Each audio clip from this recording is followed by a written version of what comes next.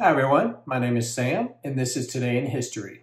Today is Friday, October the 18th, the 292nd day of 2024. There are 74 days left in the year. On this day in 1469, Isabella I, Queen of Castile, married Ferdinand II, King of Aragon. On this day in 1851, American author Herman Melville's classic novel Moby Dick was first published as The Whale in London. On this day in 1854, the Ostend Manifesto was declared, by which 3 U.S. diplomats communicated to Secretary of State William L. Marcy, advocating U.S. seizure of Cuba from Spain.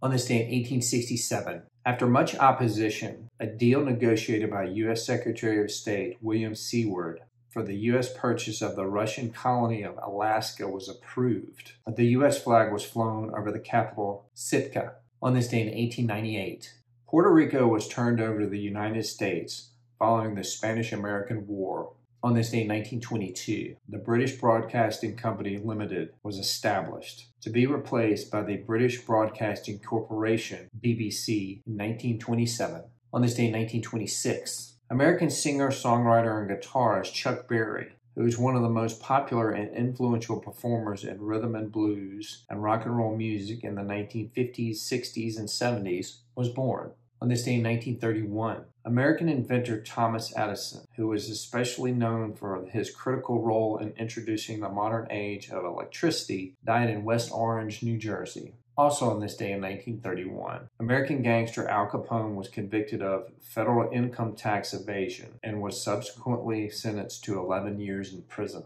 On this day in 1939, Lee Harvey Oswald, the accused assassin of U.S. President John F. Kennedy, was born in New Orleans. On this day in 1956, tennis player Martina Navratilova, who dominated the sport in the late 20th century, winning 18 Grand Slam single titles, was born in Prague. On this day in 1961, the acclaimed musical film West Side Story, an adaptation of a Broadway play, was released in American theaters. It won 10 Academy Awards, including that for Best Picture. On this day in 1988, the American sitcom Roseanne, starring Roseanne Barr, premiered on ABC and became hugely popular, noted for deriving humor from the everyday struggles of middle-class families and for tackling controversial issues. On this day in 2007, after 8 years of self-imposed exile, Benazir Bhutto, who was two-time prime minister from 1988 to 1990 and 1993 to 1996 of Pakistan, was the first woman leader of a Muslim nation in modern history, returning to her home country, and hours later she was nearly killed when her motorcade was bombed in Karachi. She was assassinated in December.